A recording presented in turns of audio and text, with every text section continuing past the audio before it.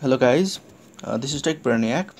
Today I'll teach you guys how to blur or hide the text and personal information in the video by using Wondershare Filmora. Uh, for that, you have to select a part of the video which you want to blur and then apply the effect. So let's begin the process. First of all, select the part. You can see in this video that I have this TB, my logo. I'll show you by blurring this T from my logo. Okay, so for that, select the beginning point of your video. Just play the video and select a beginning point. Okay, let me select it. Okay, I select the beginning point and then just split it, and I would like to I should select in point of adding the blur, and again split it.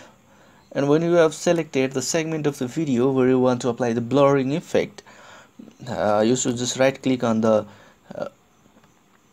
mouse and then click on this power tool.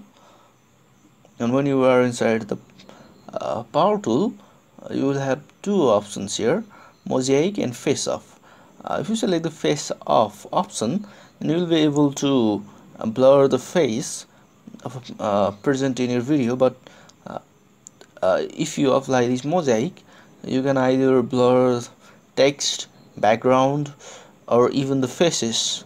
Okay, so I'll be showing you guys how to apply this mosaic to blur this T in this video. Okay, select this mosaic, and then you have to click on this apply mosaic to the clip, and then you can choose as the transparency of the blurring effect. So you, and then just it's set to 20 by default, but you can increase this first. After clicking this apply mosaic to the clip, press this add, and then you can see this small box. You can drag it wherever you want. I'll be putting it over T, and then you can increase the size. Look at this. Now my T is getting blurred. Okay, now you can also change the transparency. Look, now it's getting more and more weird. Look at this. Okay, after you have chosen all these things, you can check the video by pressing the play. Look, now I have this blur.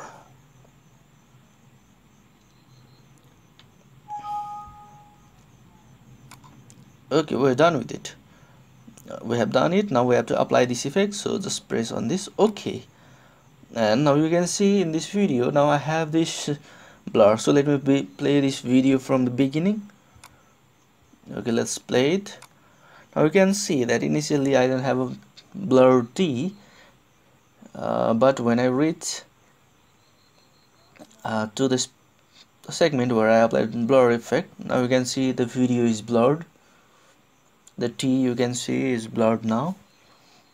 So I hope guys this video was useful to you, and if you think this video was useful, please like, share and comment on my videos, and don't forget to subscribe to my channel. Okay, see you again in the next video.